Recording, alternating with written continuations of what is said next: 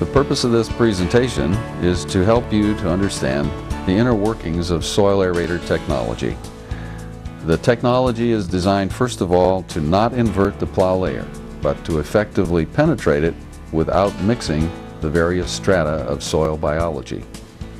By gently and effectively loosening soil, it creates new opportunities for rooting activity and provides for rapid in-soak of water and air exchange.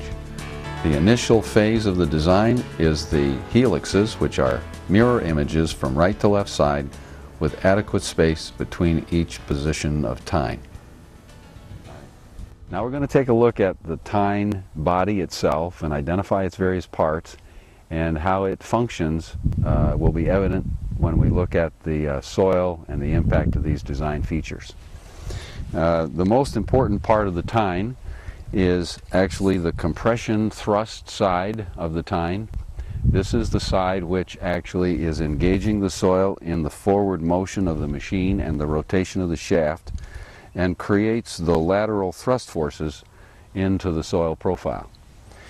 This beveled edge, which is apparent on all the tines, actually shears the soil as the tine is entering and causing it to split, reducing the amount of rotational thrust that the soil creates on the shaft. It just shears it. This tip of the tine down here is the propulsion face. This contributes to the actual forward rotation of the shaft. As it goes down into the hole, it creates a rotational force.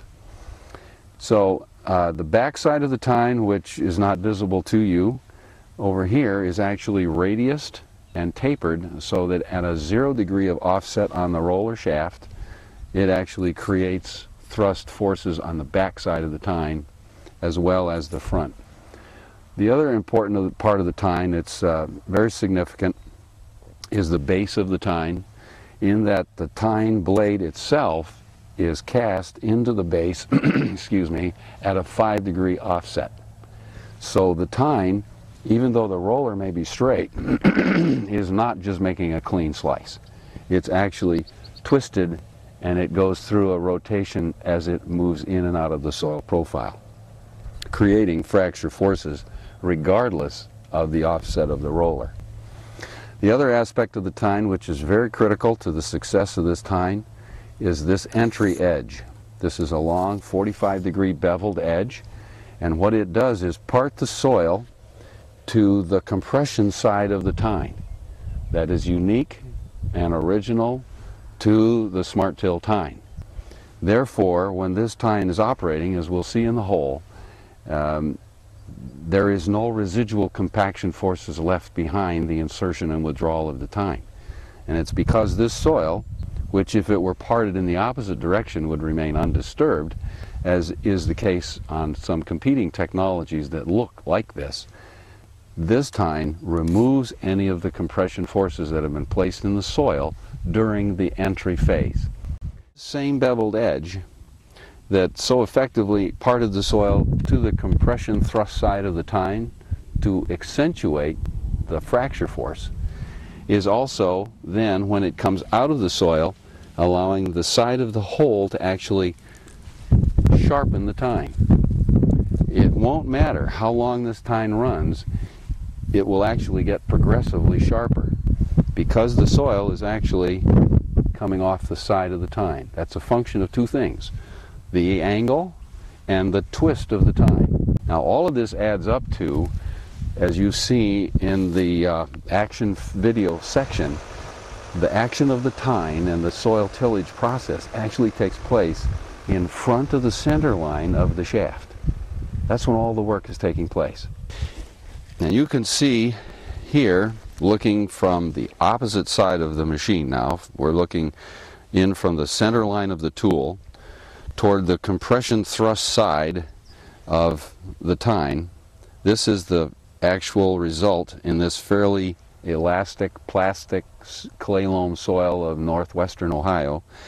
This soil has been lifted because it just tends to adhere to the tine. It's that kind of moisture today. But this soil is interesting in that even though it's been lifted like this and worked, you'll see there's amount of fracture that's in here. This soil is actually quite friable. This is not really compacted. The lifting sliding combination action of the tine does a very unique job in terms of soils that would appear to be too wet to till. You can see here another hole. Here is the entry of the tine. The machine was headed in this direction. This is the entry right here. This is the exit over here. You have the very characteristic long engagement of the tine, and this is a function of the shaft speed and therefore the resulting length of time that the tine is actually inserted in the soil. Here again is another piece of soil that has been lifted. You can see the incredible amount of fracture force that's been exerted. The force between these 7.5-inch spacings going all the way over to the other tine mark over here.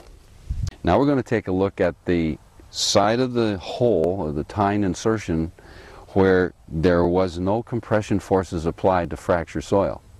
All this is the evidence of the relief that was caused when the tine entered and moved away. And you can see these fracture lines. What you see in grass pastures and small grains and pasture forage crops in the springtime, this is where you'll first see the new root masses forming up that are characteristically produced by those grasses at that time of the year.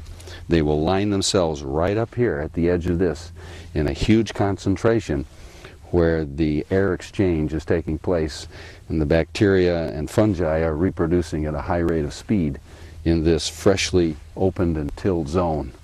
And so it promotes huge amounts of root activity in these zones. Same way for this side, but most observable right here.